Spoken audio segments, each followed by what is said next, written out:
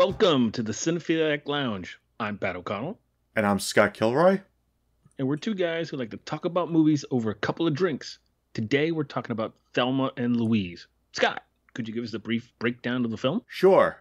Warning, spoilers ahead. Directed by Ridley Scott and written by Callie, Khouri, Thelma and Louise tells the story of two women who try to go on a fishing trip only to be forced to be on the run from the law when Thelma is almost raped and Louise shoots and kills the would-be rapist. The two have various misadventures while attempting to avoid the police with the goal of sneaking into Mexico. Eventually, the two find themselves being chased by the local police as well as the FBI.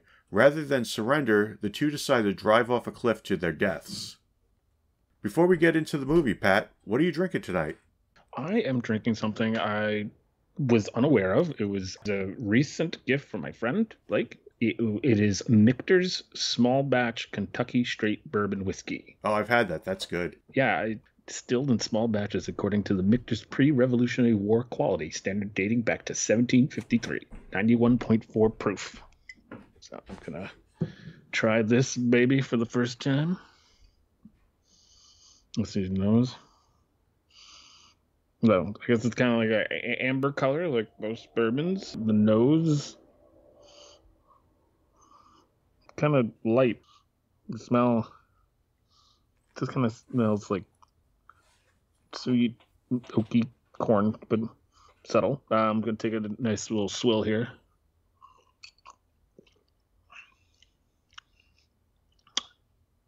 Kind of like honey and I mean vanilla, and I guess it's subtle, but it's got a little heat and spice at the end, like a little peppery. Nice. Yeah, definitely hot. Liking it. What are you drinking today? I'm drinking something new today as well. I'm drinking 1792 Small Batch Bourbon. It's produced by the Sazerac Company for the Barton Distillery.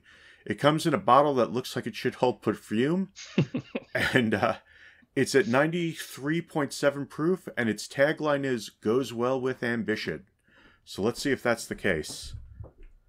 The color, it's got a kind of straw golden caramelly color. Nose, I'm getting a lot of vanilla and a bit of caramel. The taste. Wow, there's a lot of rye spiciness in this. And I'm also getting some caramel. And the finish is vanilla and a lot of rye. Ooh. It kind of reminds me of Buffalo Trace, but it's a little more subdued. Overall, not bad, but nothing really stands out. There's also a 12-year expression and a single barrel expression that I was unable to find, but I've heard those are a little better. I also find it funny that I'm not a big fan of rye, but you give me a high rye content bourbon, and I really end up liking it.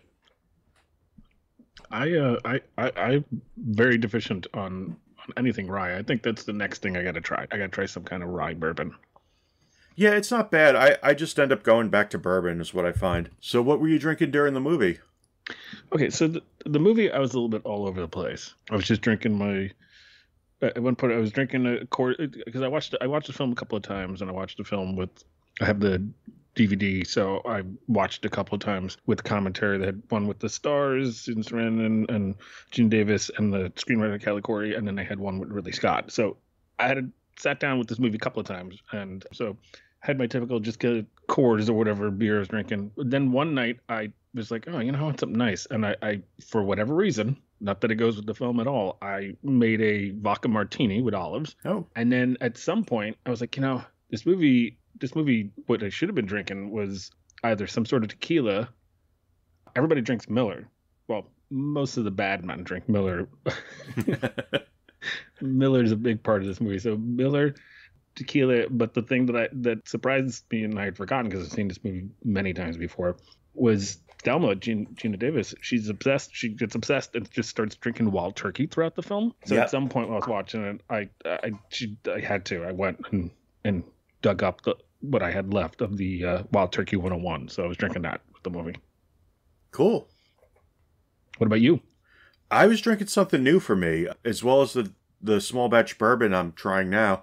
I tried something called Green Spot. I don't know anything about Irish whiskey. I've only had Jameson's. But this is a new Irish whiskey that just came out, and it got a lot of really good reviews. And I saw it in the store, and I was like, I'm going to give it a try. And I have to say, it's pretty good. Very different than bourbon. It's really smooth, has some really nice flavors, but they aren't in your face. I definitely want to review it, like, for real in a future podcast. Sounds good. I've only had Jameson myself, so yeah, that sounds pretty awesome. We should definitely do it for a future episode. Yeah, and Jameson's not bad. It's kind of run of the mill. I don't think there's a lot of flavor in there. So I just always had this like impression of Irish whiskeys as being kind of boring, but that's not the case apparently. Okay. Well, I'm gonna take another swill of my Michter's Small Batch pre-Revolutionary War recipe, and then let's dive in. So do you remember where you saw this first? Okay, I looked through my archives. You know, we had a conversation earlier about how I have a lot of stuff. Just ask my wife, who often gets annoyed with just how much space I take of this apartment with my junk. And I could have sworn I had a newspaper ad to try and look to remind myself of the actual theaters that I saw. Could not. But I definitely saw this in the movie theater. I saw it many times. I think I saw it 4 times. I saw this, I think, as many times as Tombstone, which was about 4 times. I think most of them were all in Brooklyn. I don't know, but I do know for certain. I mean, I might have saw it there was the Marlboro Theater, which no longer exists, which is on Bay Parkway. I saw almost all 80s films there because I lived at the time 4 blocks away from it. So I was happy as a pig and shit that I would only be 4 blocks away from the theater. I lived at that theater. But is I there? Or there's another theater on 86th Street, which is also gone, which was called the Oriental. But I definitely know the last time I saw this film on the big screen was at Sheepshead Bay at the UA Theater there. And this is definitely a film that needs to be seen on the big screen because the landscape and the scope of the film, it really adds to the majestic quality, especially by the end of the film if you see it on the big screen. When did you see it? Did you get to see it on the big screen? I'm really embarrassed to admit this. I haven't seen it until 2 weeks ago. Okay. I totally missed this when it came out. I don't know why. I wanted to see it.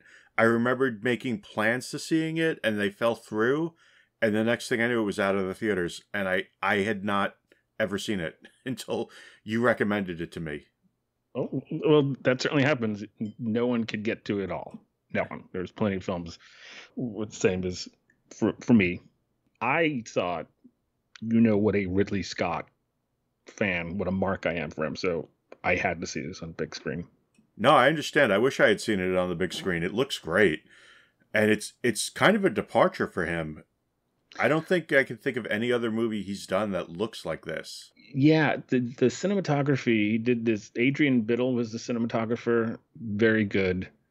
And again, you really can see it when it's on the big screen. I'm watching it on DVD. I'm like, oh, I need a 4K restoration or a 4K of this movie because after watching on DVD, I'm like, oh, this is like watching on Laserdisc, which I own this movie on Laserdisc, of course.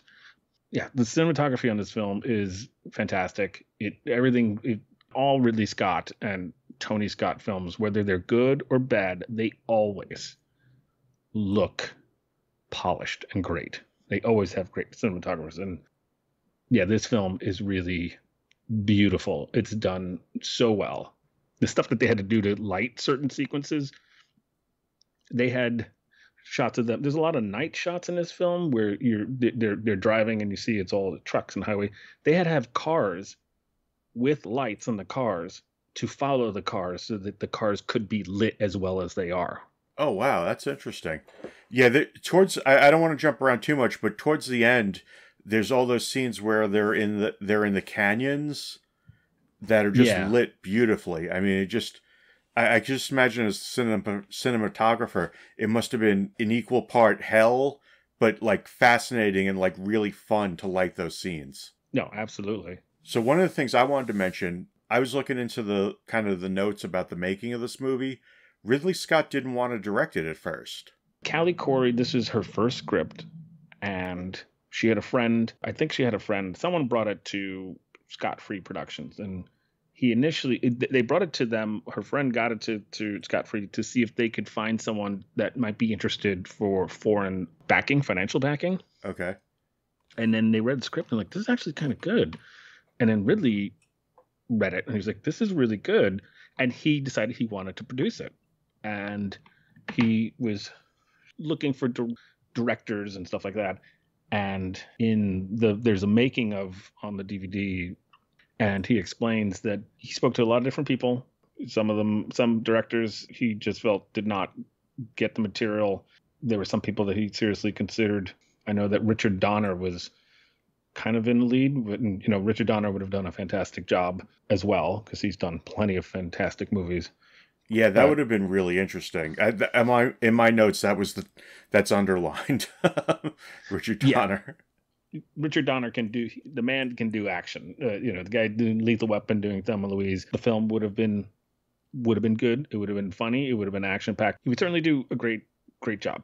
The guy did Superman. He did countless movies. I think what you said before, that Ridley at some point said in the documentary that people kept asking him, or people were leery. I thought was funny. People were leery, like, this is so great. Why don't you want to direct it yourself? Oh. And so at some point, one of the actresses that he was talking to said the same thing. And he just kind of said, okay, you know what? Maybe I should do this. And Ridley Scott proved with Alien and Blade Runner and Legend. He's a man who can create a world, a foreign world, a future world, an alien world. He can do that.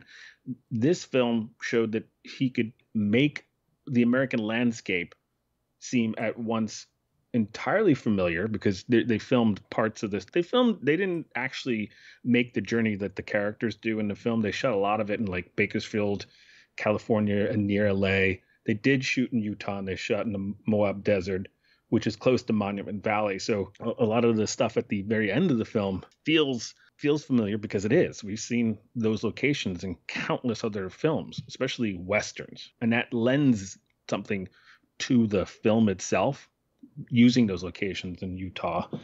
But the fact that he was an Englishman who did this American road picture, his perspective was a little bit different. And he really focused and was inspired by things that an American director might not think twice about, like telephone poles. He went on to say that, he was fascinated by these long stretches of telephone poles, but even by 91, so much of them had been gone. And he found this one strip that is a shot in the film where it's kind of hazy, but you see, this stretch of telephone poles on either side for as far as I can see. He worked really hard to find that location to get that shot. Oh, interesting. Okay. Very cool. Yeah, it definitely has a Western feel to it. By the way, I was looking up who they were, some of the original cast that were considered. Really weird.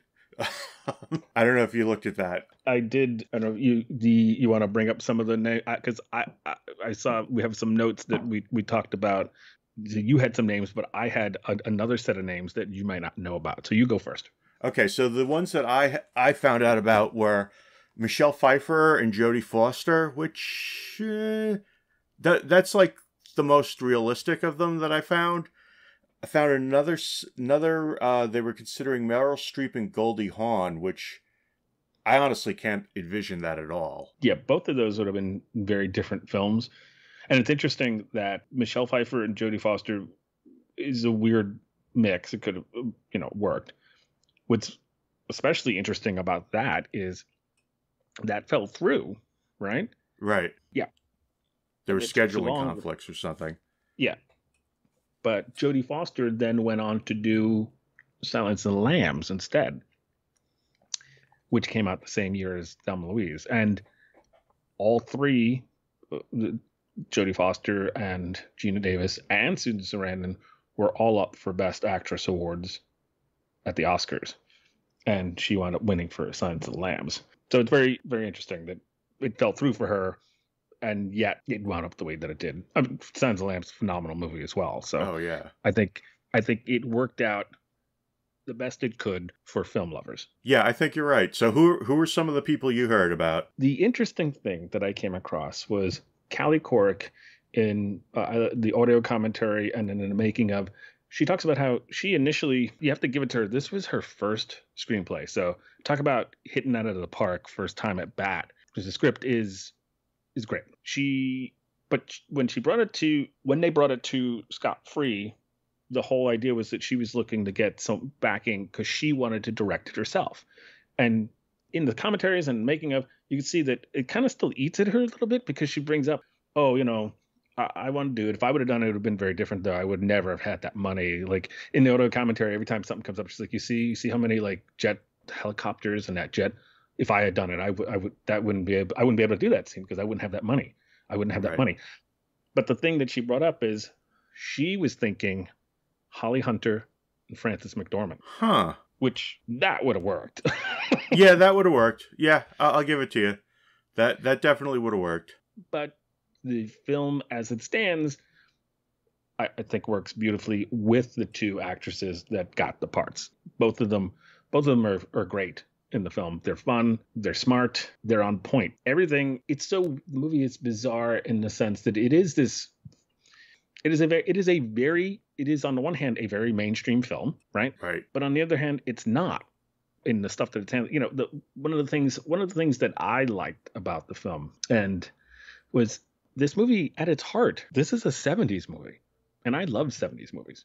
This is a 70s film that's wrapped in a glitzy 90s mainstream package. It's not a Hollywood ending for that time. No, not at all. For that time period, not at all. This is a 70s film ending, and I adore 70s films because of how gritty, fun, and fucked up and depressing many of the films of the 70s are. But I really respond to that. And it's funny, when I told some people that we had conversations about doing this film for the podcast, and I brought up to a friend of mine, George, and also Geena, they were a little shocked or taken aback that when I said that I love this movie. Really? I don't know why. I was like, really? Like, kind of like confused, like, really, that movie? I'm like, no, it's great. Yeah, I mean, it looks phenomenal. It's like, why wouldn't you understand it? I mean, I'm a Ridley Scott guy, and this is Ridley Scott. And going back to what we were saying, this is Ridley Scott visually being the visual stylist that he always is in his films, and that helps to elevate the material to a certain extent. If it had been done as a smaller film like Callie, Khouri had envisioned, the issues, the sociological issues, the feminist issues or concerns that the film is problems and issues that they're addressing, they would all still be there, but it would feel very different. Yeah, it would. I have trouble imagining her, what she imagined the movie was gonna be, because it just works so well as what it is. And it's really funny. It's one of those movies, when I was writing the synopsis for it, the plot for this is actually kind of elegant. Like, it's simple, but like in an elegant way. Yes. You know what I mean? Like it's not convoluted at all. It's very much like in the vein of typical buddy road movie. Absolutely. It is a buddy road film. It is a outlaw film. Just happens to have two women in the lead instead of the typical two men. As I said before, it feels like a 70s film. The premise, the plot, that you have Thelma is this childish, innocent, naive housewife whose husband, Daryl, is a philandering asshole to her. And Louise is her waitress best buddy. And they go to the Hills Have Eyes. They not exactly horror, but they go to have a weekend getaway, and it turns into this whole other thing. And the mood does shift in the film. Like, once Thelma wants to go get a drink, and they wind up at the Silver Bullet restaurant, and the scene where the guy Harlan she's all drunk and had been dancing and kind of flirting or whatever, and then he brings her out, and then he starts to try and kiss her and make something happen. It gets fucked up and scary. There is a moment where he's hitting her, and you're like, it gets a little hard to watch. Oh yeah. And it's amazing that they could do that. And then Louise stops him because Thelma has taken Daryl's gun, because she's taken everything but the kitchen sink with them. They need that for the story, obviously, but the fact that it gets very dark because she stops him, you think that's it. And he just has to push it and say, she tells him, in the future, when a woman's crying like that, she's not having any fun. and he can't help but be an asshole. He's like, bitch, I should have gone ahead and fucked her. And she just loses her mind, says, what'd you say? And shoots him. The fact that they're able to turn it and then you're able to have comedy 10 minutes later and for it to feel organic, is pretty amazing. Yeah, absolutely. And that it does turn. I did, like, I knew about the movie, so I knew certain things were going to happen, but I was not prepared for her to shoot him at that point. I don't know what I thought was going to happen, but I was very surprised when she shot him. I was like, holy shit. Yeah. Geena, I think it's Geena Davis describes in one of the making ofs I watched. She said that she would sneak into theaters, in the back theaters, because she was really psyched about this movie. She's like really loved this movie. She loved shooting it. She loved being part of it. She loved watching audiences react to it. And she said she went to cons with Ridley Scott and they're showing the film. And it was quiet. And they started to get nervous. Maybe it is so quiet. We're bombing here. Wow. And it got to that scene. And when Louise shoots Harlan in the chest, the theater erupted at cons. Like they just lost their mind. So it certainly taps into a primal feeling for women and for men if their heads are screwed on straight. Right. Yeah, it's really funny because looking at this and then looking at Birds of Prey, we picked two movies where this movie does have one good male character in it, which I'll get to in a minute. But we picked movies where there's really nobody. And in Thelma and Louise, of course, Hal Slocum, played by Harvey Keitel, is the only man in the movie that has any sympathy towards these women, or any understanding of what they might have gone through. Oh, I disagree. You're forgetting about Michael Madsen, Jimmy. Jimmy's a cool-ass cat. But... yes, Jimmy's a cool-ass cat, but he does not follow directions. He was told to leave the money, and this is something... I didn't catch this on the first watching. I caught this later. It's not really spelled out, but he gives them up. They know that he brought the women $6,000. Because at one point, Harvey Keitel's character said, when they catch JD... and he's got the $6,000 on him, he says, oh yes, which Jimmy had told us he had brought the women so they could escape to Mexico. So he's not as good of a guy as you would think. Okay. Point taken. I think I would have to rewatch it. I watched deleted scenes and outtakes as well. And they do have a scene of them interrogating Jimmy, and I think that they arrive at... I don't want to go on record.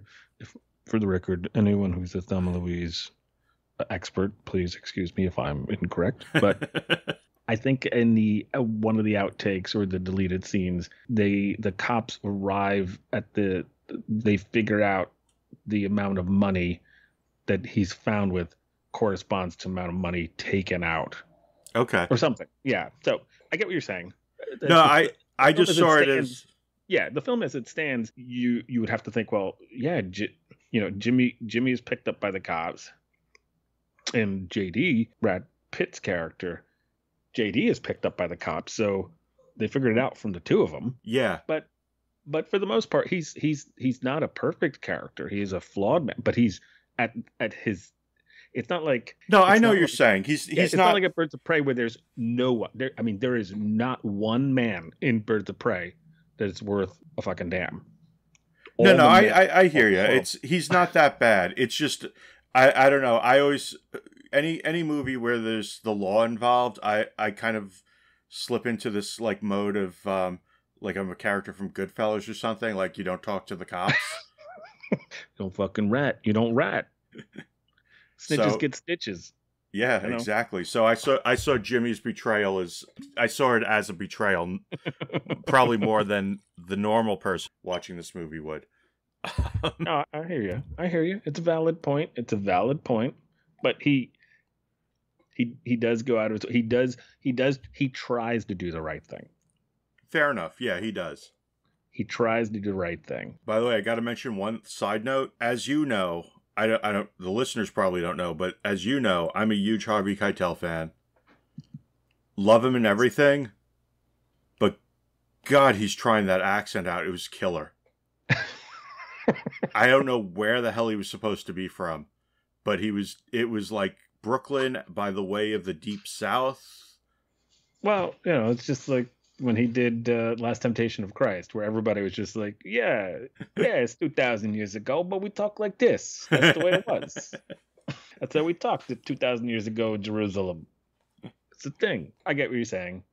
But he's great. I mean, I love Harvey Keitel. He's, There's a sequence in there which cracks me up that is completely him. Well, two things. In the scenes where he's laughing at Chris McDonald being Daryl, that's really just him laughing. Like, oh, really?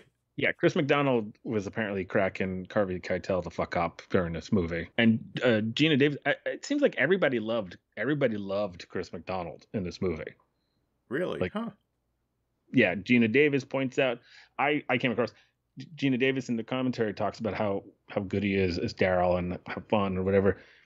I think that they used to date. Like, they were like ex-girlfriend and boyfriend and wound up in this movie. But weird, huh? Yeah, because he's a bastard in the movie. He plays a bastard in the movie. Yeah, it is interesting. Daryl, he is such a douchebag in the film, but as you said, the actor, everyone seemed to love. In fact, Ridley apparently loved to use accidents and improvisation and really, really encouraged a freewheeling air with the actors. But apparently that scene where he comes out of the house to get into his car when he leaves Thelma in the morning, okay, and he kind of slips on the wood, and he's like, God damn it, I don't need to shit in the morning. He's like, you get out here by 3, no, by 2. That was the first take. He actually fell and like bumped his head pretty good, and everything that he said in that particular scene was completely ad-libbed. Oh, that's funny. It seems completely like organic and was written or planned, but it absolutely was not. Oh, that's really funny. Yeah, hats off to him. I mean, he played a complete, like, there's no sympathy for that character at all. He's like a jackass from the second he comes on the screen to the last scene he's in. Well, he almost redeems. He almost seems like he gets it in that last shot towards the end of the film where they kind of dolly into him like about to cry in his living room next to that. Did you notice the set design in this movie is fascinating and amazing.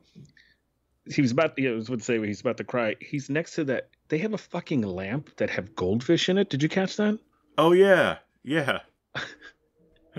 And like a 70s pinball machine, because like I said, this movie at its heart really is a 70s film. But yeah, Christopher McDonald. I mean, everybody was great. I agree with you on Harvey Keitel. It was a little bit of a stretch for him to be from Arkansas. Yeah, just a little. But that's fine. I could accept it. Sure.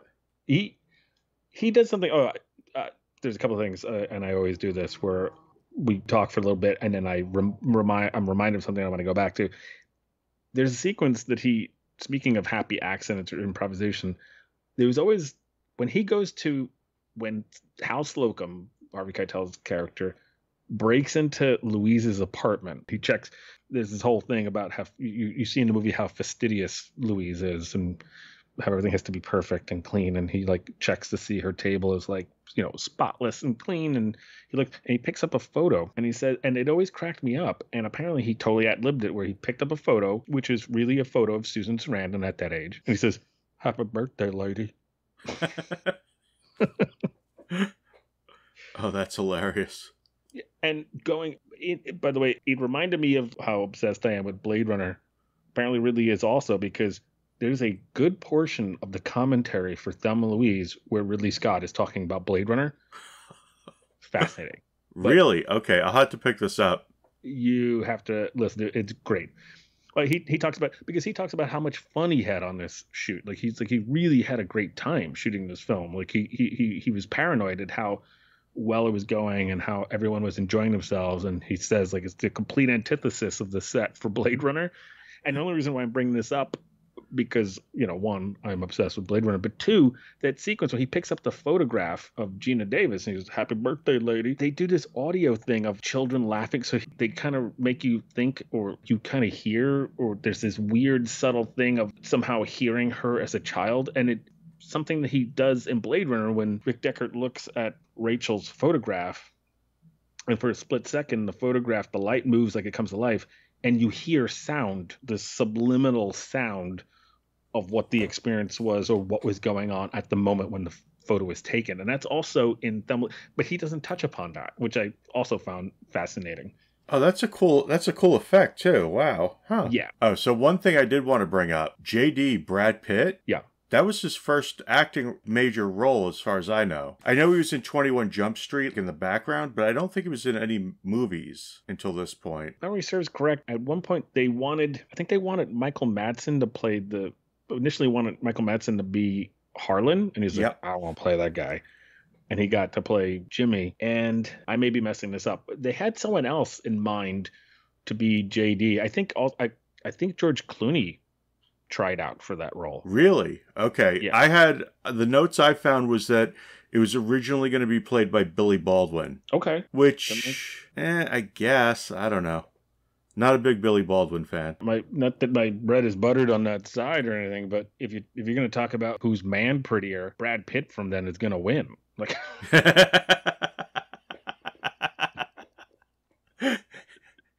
Yeah, I think you're right. And that sex sequence with Thelma, you're like, Jesus! And that six-pack is ridiculous. By the way, I think Geena Davis, I think, was smitten with Brad Pitt. I don't blame her. Yeah, sure, why not? And there's in the making of the, like, Ridley Scott was like, at some point he was like, we got to do this sex scene, love scene, and so he started interviewing body doubles. And Geena Davis was like, "What? Why are these people like coming to your trailer or whatever?" And Ridley Scott like describes like it was a very bizarre thing to cast at, because it's like, okay, well, I was cast a body double. It seemed like it was like weird. It was like, oh yes, would you mind taking off your shirt so we see how you look naked? Right. Hollywood, baby, Hollywood. But Geena Davis apparently got hip to this, and she's like, "What are you doing?" And he's like, "Oh, I'm casting body double." And she's like, "You don't need to do that." Well, hell, no, I'll do it myself. Probably because she thought that Brad Pitt was pretty attractive, Yeah, why the hell not? Yeah, sure, why not? I saw the outtakes of stuff that they didn't use. Crazy. I read something, I don't know if it's true or not, but I read something really quickly. I think it was today I came across that the outtakes of the sex scene apparently won some sort of soft porn prize. I don't know if that's bullshit or not. All right, we'll have to look into that. We'll have to, must be explored. Yeah, we need to know the truth behind that. But I thought he was very good. He was perfect for the role. If you're gonna have the lone drifter guy that Thelma's gonna be into, he would have to be attractive. And it's amazing in this film is it's 1991, and at the end of the film, I wrote it down somewhere, but when the cops are chasing her, the FBI, you hear their date of birth, and even though that Louise very much seems much older, and she's very much at the outset of the film, it's very much a mother-daughter relationship, even though they're best friends. Between right. Louise and Thelma, they're only like a year apart. So there's a secret. And I've seen this movie many times. Like I said, 4 times at least in the theater. Owned on Laserdisc. Owned it on DVD. Seen this movie many times. But caught this time that it sank in when JD asks her in the car. At some point he's asking her, "How come you're married? Why don't you have kids?" She mentions that she got married at 18, and she had been dating Daryl for 4 years. Right. So it's like a 70s film. It's like, oh yeah, I met him when I was 14 and then we got married. So not really an emotionally, that being said, she's 14, you could see that this why she's not as developed in her personality as maybe Louise is if she's been with Daryl since she was 14. Yeah, I got to tell you, there were points in the movie where I would get genuinely mad at her because she would just do something really dumb. And then I would have to kind of remind myself, wait, she's really sheltered. She's really sheltered. She's really naive. I mean, I agree with you. Everything transpires in this film because she does something stupid. she continually does stupid things or makes stupid and naive mistakes, which propels the plot and the story forward. But if she had did one less mistake, the movie, the end result could have been different. Yeah, it was funny because I kept going. It was really funny. I would get mad at her, and then I kept remembering. I don't know if you ever heard Sam Raimi talk about making movies. No. And he said you can't have a movie unless someone does something stupid. Yeah, I guess you're right. Yeah, and it's like, I guess it kind of that tracks. Well, this movie, she does several stupid things. Leaving the money with JD was really hard for me to like forgive her for. Yeah. That was one expensive orgasm. $6,600 worth. But it seemed like, by judging by her face when she goes to see Louise at the diner right after, I guess it was worth it. I guess so. What else? What else about that film? It might be jumping around too far, but I could tell you one thing I didn't like about the movie. The end where it turned into Dukes of Hazzard for a few minutes. Like the car chase where the cop cars are just crashing and... You don't like that? I didn't think it needed it. I didn't mind it. I enjoyed it. First of all, it looks great when they're going through and they clip that one cop car and the side mirror goes flying in slow motion. It's got some good shots in there, and that overhead kind of crane shot where you see them going towards the top of the screen, and then slowly you see the 14 cop cars trailing behind them. I think it's a way of bringing action toward another action sequence without having people die or get shot at or something explode. I didn't mind it. Okay, no, fair enough. But I love smoking. I could watch Smoking Bear every day.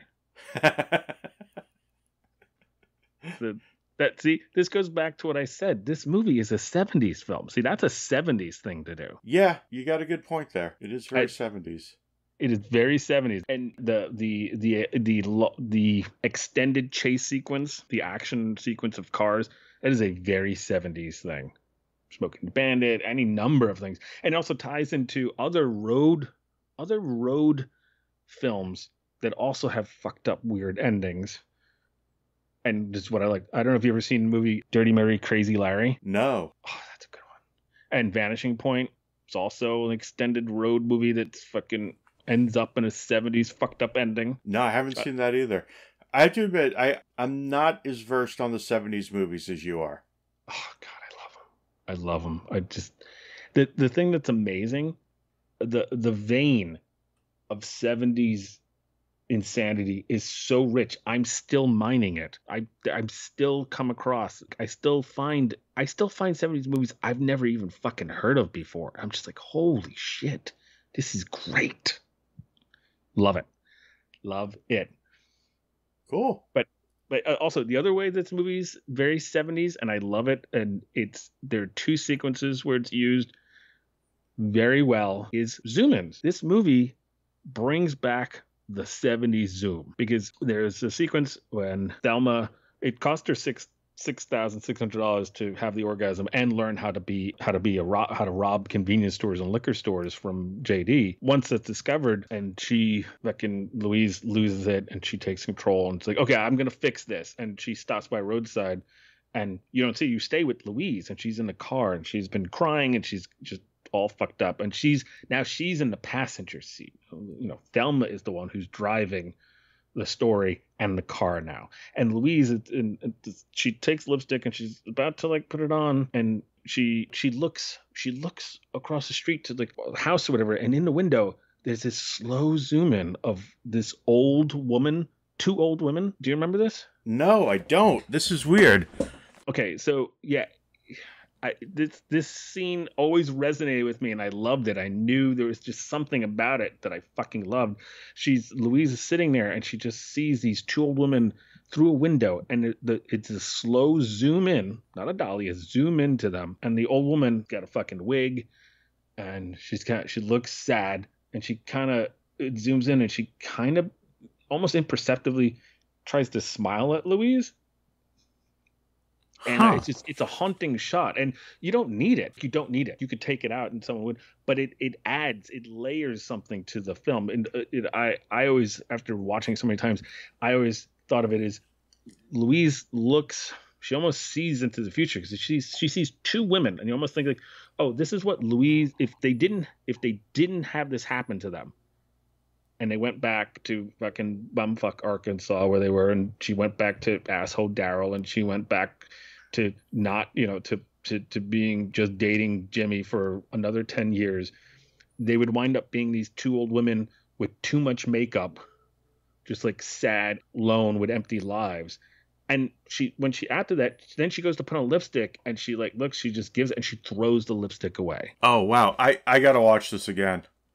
I kind of remember the scene, but it didn't have that effect on me that it did in you. And they build upon that scene, in my opinion, later, and we'll get to it, about when Louise has that barter sequence with the old man for her jewelry for the hat kind of thing, and it continues on something that when we start talking about themes and motifs that I'll would touch upon. But it certainly builds the movie. The script is very good because they didn't change the script. They didn't bring other people. The only thing that happened is they cut stuff out, but they didn't fuck with the script as it was, which is also very amazing. And hats off to Callie, Khouri. They just nipped and tucked. They didn't change anything. They just cut back. But so the zoom in, the other time that the zoom in is used, and it's also very important, is at the end of the film when they decide, fuck it, let's just keep driving, right? Right. You got fucking FBI, helicopters, there's no way out of this. And 70s, fuck it, let's just drive. Are you sure? Yeah. And they have, it's that sequence, it's shot beautifully. It's fucking great. Also, the filming of that, they did 2 takes, and they were losing the light. And in the second take that he got, and he's like, okay, I think we got it. He said, cut. And Geena Davis, Susan Sarandon claims that the sun literally went out. Like it turned as soon as they were done shooting that sequence. Wow. She's like, it was almost like it was meant to be. So it's pretty fucking great. But that sequence where she's like, okay, we're gonna do this, and she gives that beautiful, non-sexual, just like last kiss of life to her friend before they're gonna drive off the cliff. And when they grab each other's hand, there's the zoom into the hands. And then there's the zoom into the original Polaroid that they took together, which also shows how much these movies, when I get to themes and motifs, transformation is a very big part of this film. And you see that what's supposed to be that first Polaroid that they take at the beginning of the film, which is used for the poster and all this other stuff for the marketing of the film. And you see a zoom in as you see that one photo fly out of the car. So there is a piece, a remnant of the legend of Thelma and Louise that will stay with history in that photograph. So he uses zoom ins for important, very subtle and psychological things like with the old women, but then for very important things at the very end of the film. Love the zoom in. No, I totally caught the end of the film. I did not catch the thing with the old woman, but yeah, I totally see what you're getting at with at the end. The other thing is, there's so much in this movie that I like, and I mean, it is a female buddy road movie, and it has a very modern Western feel. You know, there are 2 female desperados on the run to Mexico, and I also like that it has important and relevant issues and a modern feminist perspective, but it never succumbs to being militant or a diatribe whatsoever. It managed to keep a balance. It keeps an amazing balance between being serious and being funny and always being entertaining, always looking gorgeous. The movie looks gorgeous, and the editing is amazing. There's a sequence. I love the editing sequence. The editing in this film is fucking spot on, as is the score. You got to give a shout out to fucking Hans Zimmer, who has become one of my favorite guys. He's always does solid fucking work, but this is an early one by him, and it's great, the score that he did. But going back to the editing, Tom Noble edited the film, and there's a sequence that I particularly like where, following that sequence that I talked about, the 2 old women, and she throws the lipstick away, and then Thelma comes running like, Louise, drive, get the hell, because she's just fucking robbed the place. And she jumps in and she's like, what the fuck did you do? She's like, I robbed. And she's like, oh my God. She's like, well, what'd you say? She's like, well, I just walked in and I said, and then fucking hard cut Harvey Keitel, Hal Slocum, and Daryl, and Stephen Tobolowsky is Max, the FBI guy. They're watching the surveillance footage. Right. And Thelma picks up from there. I was like, that was great. I was like, the editing just added to the humor and advanced the storyline immediately. So well done with one cut. Yeah, that was very cool. Oh, the one thing I wanted to talk about, as I said, what I liked about this film or find interesting is, and I may have said this before, but people are surprised that I love this movie so much for some reason, and even Geena I think was a little taken back, like wanted to know why I responded to this, and I came across a couple of things. Like, I responded to this film because it is a film about regular blue collar people finding power and freedom from the chains that society's put on them. Not just women. Like, it is about women, but what I responded to is that for people in general. I mean, that's what people find liberating and fun in outlaw films, in my opinion. It is that freedom. And then Callie Khouri, I saw, said something in the audio commentary that pointed to that. She said or elaborated on what I thought, why I responded to this film so much. And she said, it is a way of finding outlaw films, it's a way of finding justice in a world where there is no justice, which I thought was a very succinct way of putting it. Huh. Part of the reason why I love this film so much. And then also Ridley also said something in the audio commentary that I was like, yeah, that must be what it tapped into in me. He said that in a way the film has a hugely attractive quality, he thinks, because the story and the way the film came out, which is really about freedom. Yeah, I could see that totally.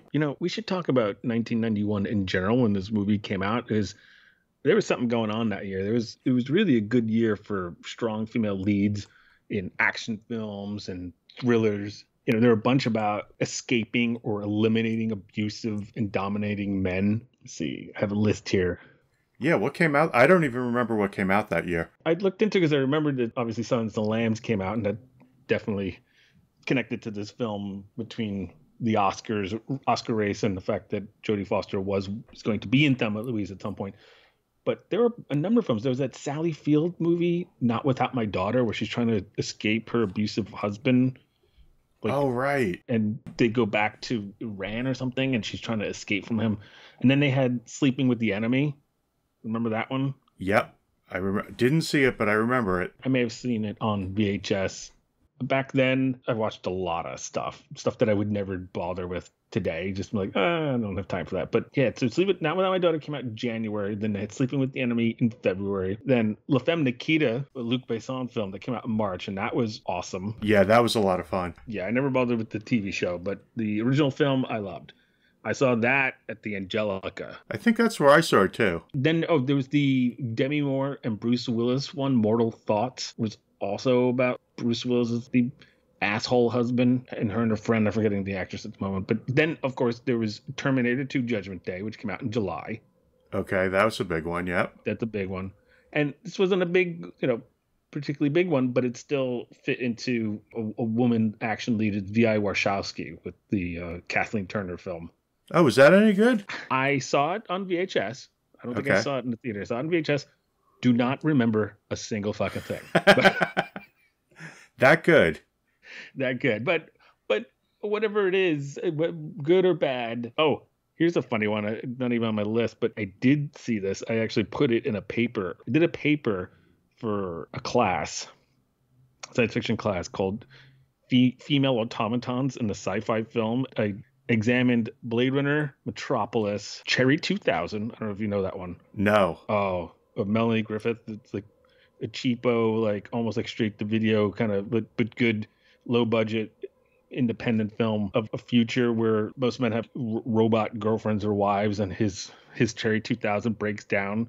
But in order to get parts, he has to go into the wasteland, and he has to get a guide, and that guide is Melanie Griffith. Weird. Yeah. So that, and then the other film I included in that paper was Eve of Destruction. It was a Gregory Hines film where there was the female robot that looked human, and I don't remember why, but for whatever reason, she goes rogue and she has a nuclear weapon inside of her. As most robots would. Sure. As most robots do, yeah. In any case, I don't know what was in the water in 1991, but I guess it was time for women to try and have their day, at least on the big screen. Wow, that's really interesting. Yeah, I didn't even realize Silence of the Lambs came out at the same year until we started researching Thelma and Louise. Yeah, and I love Silence of the Lambs. It's great. That also had its anniversary. That came out February 14th. Okay. There were a couple of notes I had about some anecdotes, behind the scenes stuff that I thought was interesting in various audio commentaries and the making of that was on the DVD. The car, of course, is very important. They're in that car for most of the film, the 1966 Green Thunderbird, the T-Bird convertible. Yep. They had a bunch of those, but one of them caught fire within the first couple of days of shooting. 3 were actually thrown off the cliff. Okay. And apparently 2 of them, and it's funny, in the commentary with Sarandon and Geena Davis and Callie Khouri, they talk about it. And they're like, oh, I wish I could have done. Like, oh, yeah, well, those 2 went to Ridley's sons. So Ridley Scott's sons each got a fucking 1966 T-Bird out of this. Nice to be one of his kids. Yeah. The other thing that I thought was very interesting, and it ties into the impact that the film had socially and culturally, but sexual politics of it, is that Ridley Scott, apparently the Earl, the gross truck driver that they keep coming across, that's driving in that giant phallic symbol chrome tanker truck. So his hat and his glasses, Ridley Scott bought them, both those items, from an actual trucker. Oh, really?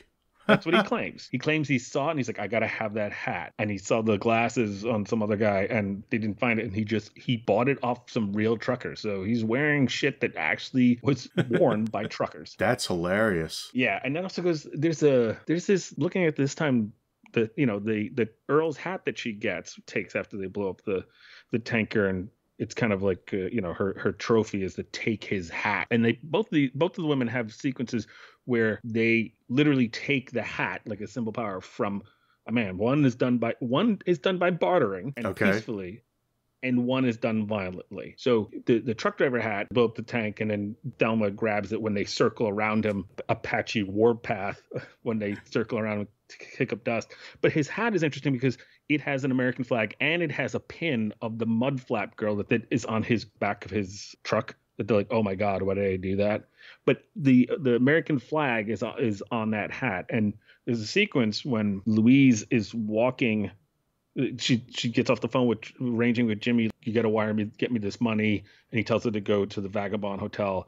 And she's walking, and it's this throwaway shot, but there's just some rando dude, and he's got no shirt, totally gross, drinking a Miller, because all dudes drink Miller in this movie. And he has he doesn't have a shirt, but he does have an American flag bandana. So it's all these weird things of America and asshole men are associated. Oh, weird. And there's actually an article that you sent me last night. I was looking through it. It mentions something like, oh yeah, that's right. And in the sequence where they go to the diner, there's a lot of the color scheme in the background or whatever. There's a lot of red, white, and blue. So there's a lot of weird infusion, subtle and not so subtle. But the other thing I would say is, and it's tied to another little anecdote that I thought was interesting, is when they go to the town and Louise is making the jean strips to be like almost like a bolo tie and wetting it down like a noose around her neck. Right. And she sees a really old dude sitting there, and she walks over and she takes the jewelry or whatever, and she barters for his hat. So right. Louise gets a hat through divesting herself of her rings and jewelry and stuff like that, and Louise takes a man's hat, his symbol of who's wearing the hat, through violence. But that dude, that cute old like Muppet man that she goes to, he doesn't say anything. She just says hello. That guy lived in that town apparently where they shot. It was a uranium mining town. Okay. And he was 95 and Scott said, talking to him, he said he had stopped mining uranium at fucking 90. Wow.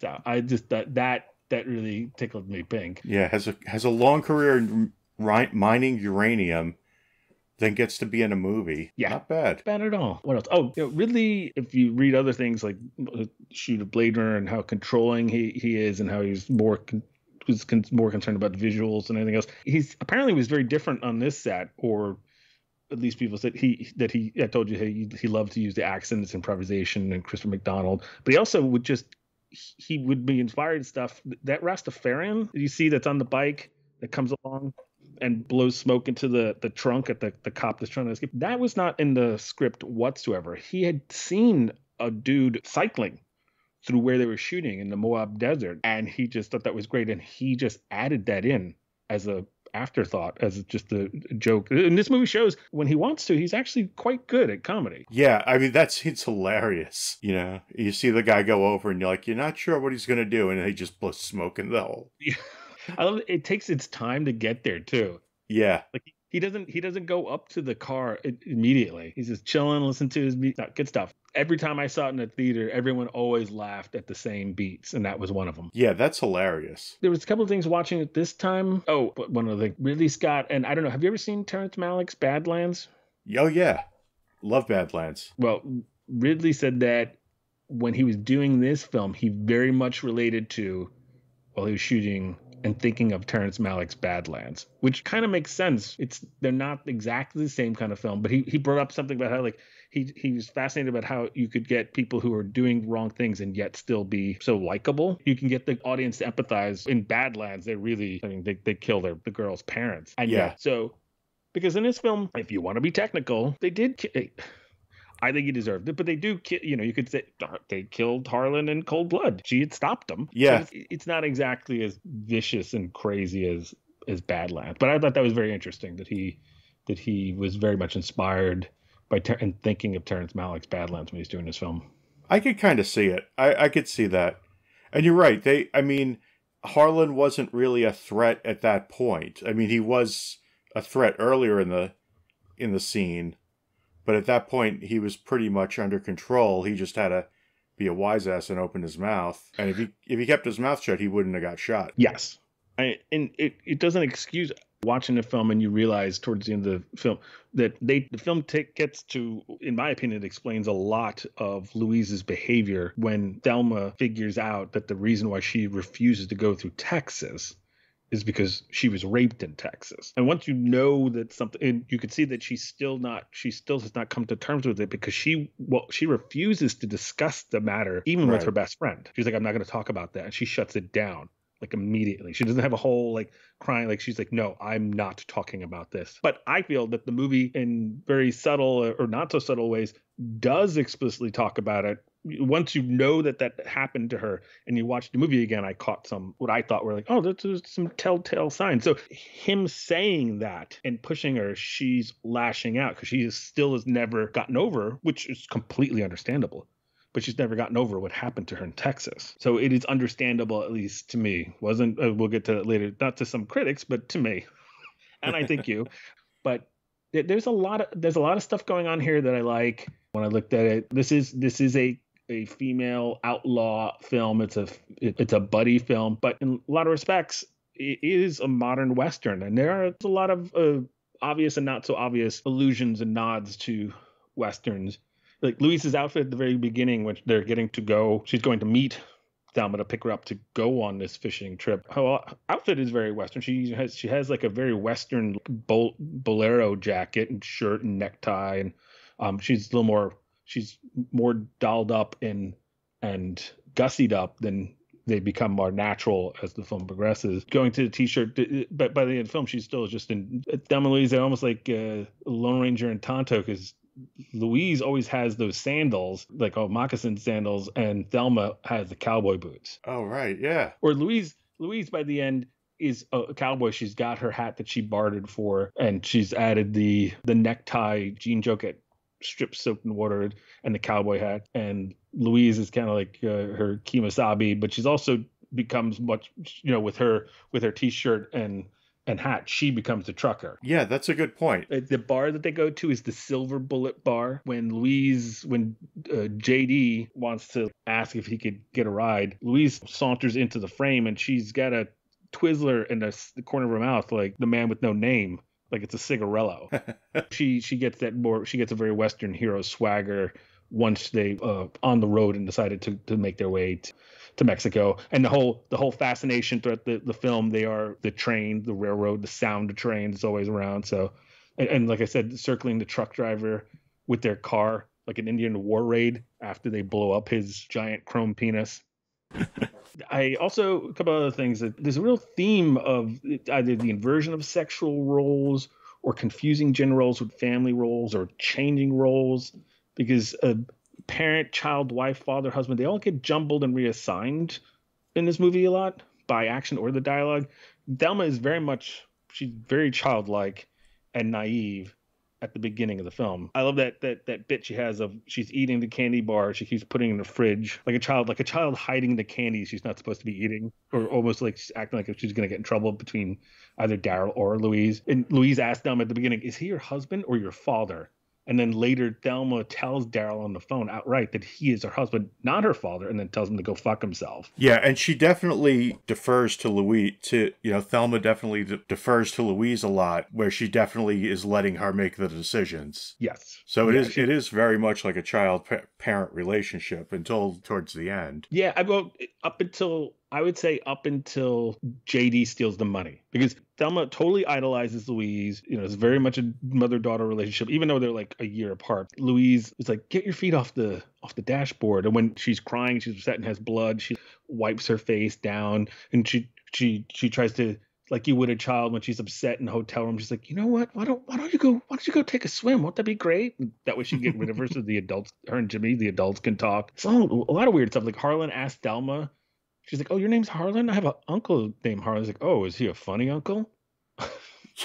Jeez. So creepy. Yeah, but yeah, there's a lot of versions of roles of, either with family, of confusion. There's a lot of stuff where the adults are acting childish or being childish, and that goes across the board. When JD's in the hotel room with her, when they do that hard cut and he's like jumping up and down on the bed like a 6-year-old. Right. Yeah, it's just, there's a lot of stuff between children and adults acting like children. That stuff ties into, there's a recurring theme of role playing, and transformations are also a big part or concern in the film. One other thing because they play a lot with societal roles or gender roles, of when men behave like children, or women are acting like a man would. For instance, I love that shot when Thelma sees JD. They see JD for the second time, and he's lounging on that thing with I don't know if it was a sink or whatever, and there's the house in the background. It's a total homage to James Dean's iconic shot in the George Stevens film Giant, and it looks beautiful because Ridley makes it look beautiful. But Thelma does that weird thing of, they refuse to take him earlier in the film, and they come across him again, and she kind of looks at Louise, and she just starts doing that weird whimper, like a hound dog. Oh yeah. I forgot about that. Yeah, that was weird. Yeah, so I mean, I took it as just to be funny. But then it also occurred to me watching this time, is like, well, men are the ones that are typically referred to as being the hound dog or the dirty dog, like chasing after the opposite sex.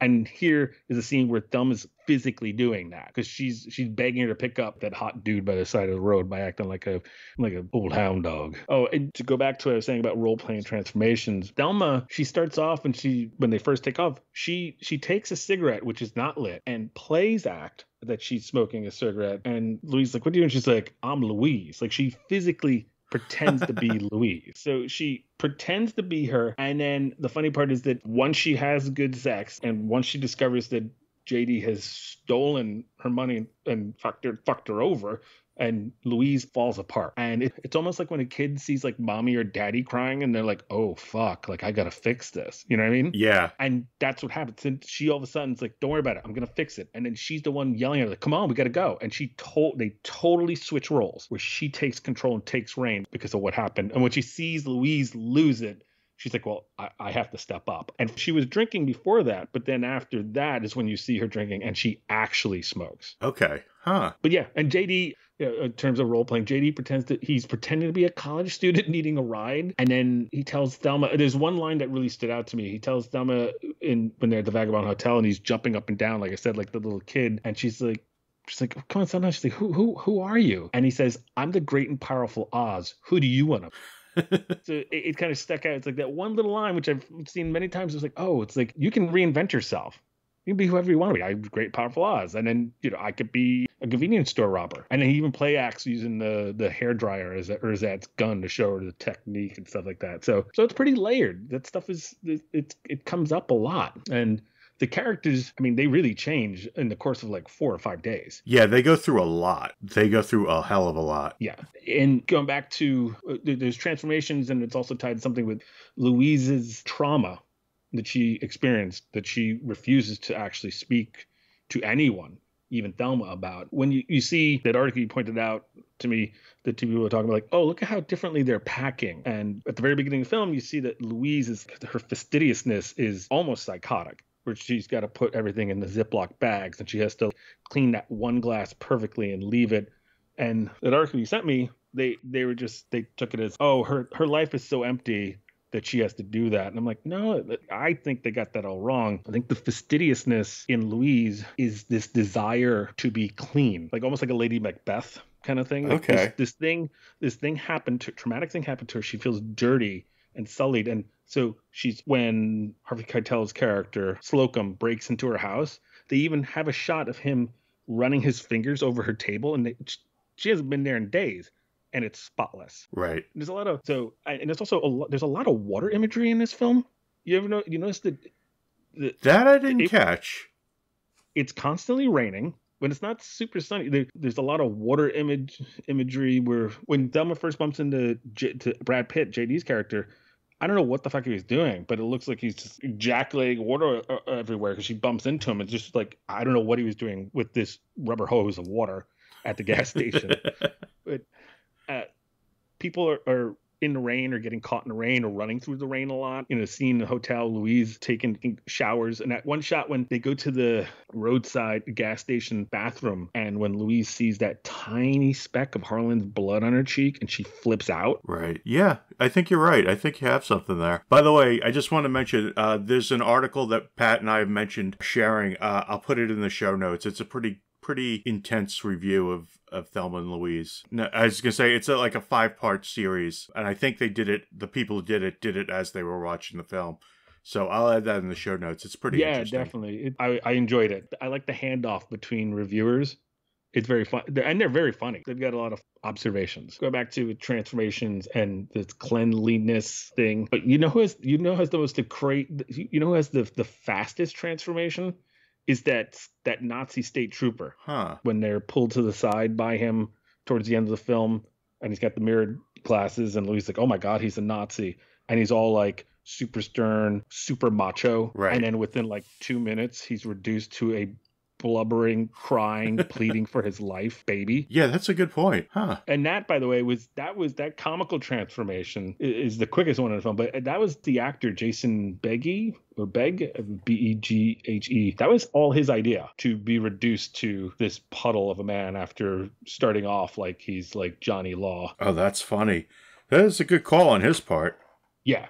Oh, no, it totally works. It's very funny, and it works thematically with the stuff going on in the film. And there's a couple of things that are, I almost think they're like visual asides or contemplations that I talked about when Louise sees the two old women. I don't know if you caught this, but when Louise refuses to pick JD up the first time, she's like, probably not a good idea. She gets in the car and she's like all super cool, and she just fucking guns the car full speed in reverse and goes backwards straight into the gas station, and they're talking in the corner. Did you catch that there's some totally random, it's like cartoonish machismo of commentary. There's this total Venice Beach, Muscle Beach dude with headphones on, tight shorts, and like a muscle shirt, and he's like a big like wrestler dude, and he's just doing curls. Oh yeah, I did catch that. I remember thinking at the time, like, what the hell's that guy? What the hell's with that guy? And the fact that nothing's done with it. It's just like, no, that dude just happens to work out right there at the gas station. So great. Oh, one thing I wanted to mention, I'm sorry, I'm jumping all over the place. This should have come up earlier. I was really amazed by how unfazed the waitress was when Hal Slocum, Harvey Keitel, is interviewing her, and she's just like, yeah, Harlan's dead. Yeah, not only is she unfazed, there was some criticism about how Thelma's character could be okay and have sex with JD or be excited by him, but she's not the only one. Not only is she unfazed or doesn't give a fuck about what happened to Harlan, because she's like, whatever, I hope it's his wife. I'm the one that Hope did it. She's telling the audience, like, this guy was a fucking asshole. Yeah. I knew him. She probably grew up and went to school with him and could give a fuck that he died. She's like surprised it didn't happen sooner. Right. But the best part is the even more interesting part is she's using the opportunity to try and kick it to Slocum. She's like, "Oh, you just kept me out. You're not gonna have a drink or like, come on. You just want to see dumb questions about that asshole." The girls on the making this movie, they don't care. They're like, "I got stuff to do." Yeah, no, that's a good point. It's funny though. It's just like Harlan was not going to be missed. Like, no, I mean, and I think it comes. I forget. It's close to a shot of classic Ridley Scott. It's night. The concrete is wet, so it reflects different lights. There's smoke. Zip up the body bag. She's like, "Yep, he deserved it." Really, you're not gonna get a drink with me? You're missing out, Harvey Keitel. Yeah, no, she was great. I haven't seen J. Jane. I believe she's in that, and she seems to have been in many films after that. But that part, I got a kick. Yeah, I thought it was pretty funny. I should have mentioned it earlier. I just thought of it now. It's like, yeah, that was great. The reviews had people loving it or downright pissed off. The needle was swinging so far across, and both male and female critics were vehemently praising it or panning it. The critical and cultural debate and the controversy that this film created and engendered is really fascinating, and I think it's a really big part of the whole mystique and the reputation that the film has in pop culture consciousness, even today, especially today. And it continues. It is an important part of discussing the film is just how much people were really up in arms and debating it. Yeah, and I think still to this day they still do. I mean, it's still a movie you could talk to non-movie people about, and they'll have an opinion about it. No, definitely. I mean, you had Janet Maslin, New York Times, loved it and thought it was great. Roger Ebert. Then there were those that felt it had strong feminist overtones. Kenneth Turan called it a neo-feminist road movie. But then you had the flip side, where you had critics claiming that that wasn't the case. In her essay, The Daughters of Thelma and Louise, Jessica Envold argued that the film is an attack on the conventional patterns of chauvinist male behavior towards females. In addition, it exposes the traditional stereotyping of male-female relationships. And Los Angeles film critic Sheila Benson said that objected to the characterization of the film as feminist, arguing that it's more preoccupied with revenge and violence than feminist values. The list goes on and on, but it was such a big deal that this movie, Thelma and Louise, made the cover of Time magazine on June 24th, 1991. And on the cover, it said, "Why Thelma and Louise strikes a nerve." And I told you offhand, it took me 4 hours, if not more, to find my copy for this for this recording. But the interesting thing is that the main article was written by Richard Schickel, who wrote the autobiography of Clint Eastwood that we discussed in our Outlaw Josie Wales podcast. Oh, wow. Okay. And some might think, oh, well, he probably didn't like it. His article was Gender Bender over Thelma and Louise. A white-hot debate rages over whether Thelma and Louise celebrates liberated females, male bashers, or outlaws. And he starts off the article with, giving you a taste of the different kind of things being said. It is a paean to transformative violence, an explicit fascist theme, a small-hearted, extremely toxic film about as morally and intellectually screwed up as Hollywood could get. And that was written by social commentator John Leo for U.S. News and World Report. It justifies armed robbery, manslaughter, chronic drunken driving exercises, and consciousness-raising charges. New York Daily News columnist Richard Johnson. And again, then Sheila Benson said that it has to do with has little to do with responsibility, equality, sensitivity, understanding, not revenge, retribution, or sadistic behavior. It just went on and on. But his take was that Thelma and Louise is a movie whose scenes and themes lend themselves to provocative discussions, and it did so in 1991. And I learned, looking at things for this podcast, still does today, because he defended it. He thought that, for the most part, the gist of his article was that those people that were really getting upset were missing the point. And he quelled a lot of what male bashing criticisms leveled at the film, and that it supported violence. So basically, Schickel was was saying what you and I have been talking about and agree that it remains an intriguing movie back then and stirs one's critical imagination, and it continues to do so. In the same Time magazine, they also had a female critic, Margaret Colson, say, her article was, "Is this what feminism is all about? By playing out a male fantasy, Thelma and Louise shows Hollywood is still a man's world." So it was a big deal then, and it still is. I mean, the sexual politics or the perceived sexual politics made this film the zeitgeist that it was. And I came across that for the 25th anniversary, Kyle Smith, the New York Post, did an article for the anniversary that said, as a feminist film, Thelma and Louise fails miserably. And at around the same time, Harper's Bazaar had a celebratory 25th anniversary celebration, lauding it as groundbreaking. It's kind of crazy. I am more in the Richard Schickel camp. Yeah, I would be too. I'd agree with that. And Geena Davis points out something that for all this talk and bluster about how awful it is and everything, she points out that 3 people die in this movie, and 2 of them are Thelma and Louise. Right. It's considered a great movie. It won Oscars. It won Oscar for Best Screenplay. Callie Khouri won a Golden Globe, Writers Guild Award. Rotten Tomatoes, it's 85% tomato meter, 7.5 out of 10 on IMDb. So it's still considered a very good film, and I agree. Yeah, I totally agree. And it holds up. I mean, I think a lot of the points it makes are still as relevant today as when it came out. But that's interesting because you hadn't seen it before, so seeing it 30 years later, yeah.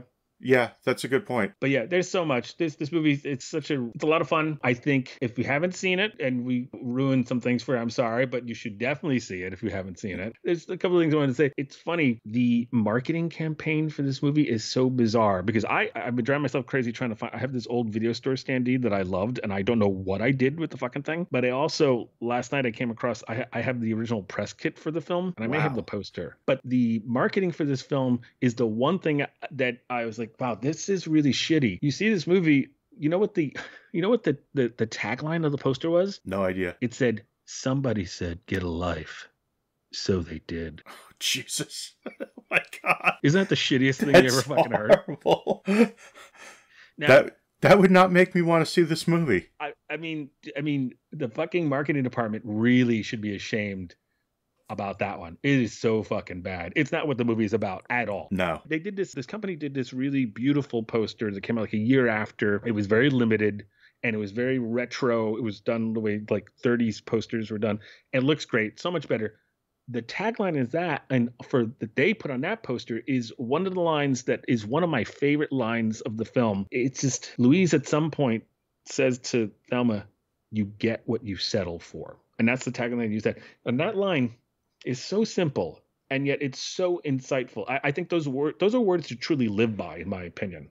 You get what you settle for, because it's true. Yeah, totally true. Yeah, that's much better. Wow, that's I did not know that was the tagline, the original one. That is horrible. There is one other thing that Callie Khouri says something in the audio commentary, and I think it's very great, and I just want to add this. I have so much to say, but I feel like I've been oral diarrhea this entire podcast. But no, it's been great. Callie Khouri said in the audio commentary, "It was the most liberating thing that ever happened to me, and it untied me from every bit of insecurity or fear I had ever had in my life about trying to accomplish something.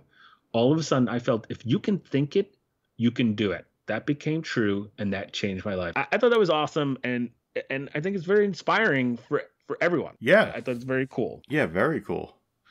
Because for me, while this movie is about women and it's about women finding their power, and I agree 100%, but I took it to where it was inspiring for everyone, in my opinion. That's what I really connected with. Yeah, I think it's a great movie. I had a really good time watching it. Definitely going to watch it again. You brought up a lot of stuff that I missed. So I've seen it, but to be fair, I've seen it many more times than you. Right. Okay, one other final thought I wanted to bring up to you. Are you aware of the Bechdel test or the Bechdel-Wallace test? I am aware of it, but maybe you should explain what it is. Sure. Okay, so Alison Bechdel had this strip, and when I worked at St. Mark's Comics, we sold a lot of these. It's very popular. It was a strip called Dykes to Watch Out For, and one of those strips It has two women who are talking, and one states that she only sees a movie if it satisfies three basic requirements, and then states the three rules. 1, it has to have at least 2 named women in it. 2, who talk to each other. 3, about something besides a man. This film, I believe, certainly passes the Bechdel-Wallace test. Yep. Thelma and Louise. Because they do talk about mental health. There are lots of conversations where a man does not come into it. The other thing I wanted to say that's very interesting to me is that in the original strip, the woman replies, the two women are talking, she explains the 3 rules, and one woman says something along the lines like, "Oh, it's pretty strict rules," and the woman who's described what it is says, "No kidding, the last movie I was able to see was Alien." Wow. So Ridley Scott did it at least twice, people. At least twice. And it's even in the original strip. That's pretty cool. Just want to make sure I mentioned that for this podcast. So you think we should wrap things up then? Yeah. Yep. Well, that's all the time that we have. Want to join the conversation? Come and visit us at theCinephiliacLounge.com. And don't forget to follow us on Instagram, where we're the Cinephiliac. And on Twitter, you can find us at the Cinephiliac1. Thanks for joining us. Next time, we will discuss Denis Villeneuve's sci-fi film, Arrival. Thank you so much. Looking forward to that. Thank you, everyone.